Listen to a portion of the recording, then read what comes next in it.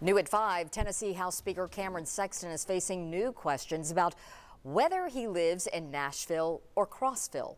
For a dozen years now, the speaker has represented the 25th district on the plateau. That does include Crossville. 10 News reporter Vinay Simlot joins us to explain why the speaker is facing questions about where he lives, and Vinay, why it matters. Yeah, John, a report by the website Popular Information says Speaker Sexton spends most of his time at a home in Nashville and not at his house in Crossville. But as we're about to show you, Tennessee law says that's fine. When lawmakers go to Nashville to do the people's business, I hereby declare the House of Representatives of the 113th General Assembly of the State of Tennessee now in session. They get a per diem or a reimbursement for being away from home.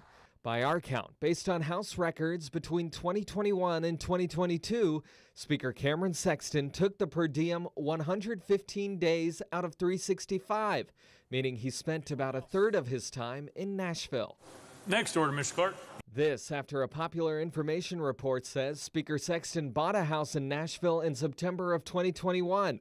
Records from the Comptroller's office show Sexton bought a 1,200 square foot townhouse in Crossville in July of 2020 and sold his nearly 4,000 square foot Crossville home in October of 2020.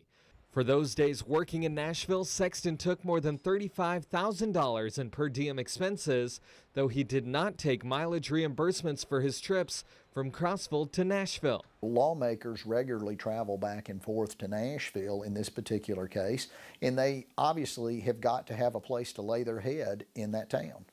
Knoxville attorney T. Scott Jones says it's not against Tennessee law for lawmakers to buy homes outside of their district. In 2021, he represented Loudoun County Commissioner Julia Hurley, who moved out of her district. A Chancery Court judge argued she could live outside of her district as long as it's temporary. In the case that we're looking at here, I think it's going to be very difficult to say that the lawmaker moved out of his district or didn't intend to continue to have the district in which he was elected to be his primary residence. And another note, records from the Cumberland County Trustee's Office show Speaker Sexton didn't pay property taxes on his Crossville home in 2021. He paid the 2022 taxes after the report by Popular Information.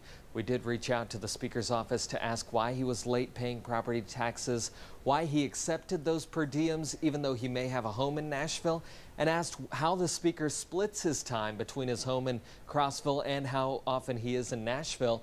Through a spokesperson, the Speaker would not comment for our story. John, Robin. All right, Vinay Simlot with a breakdown. Thank you, Vinay.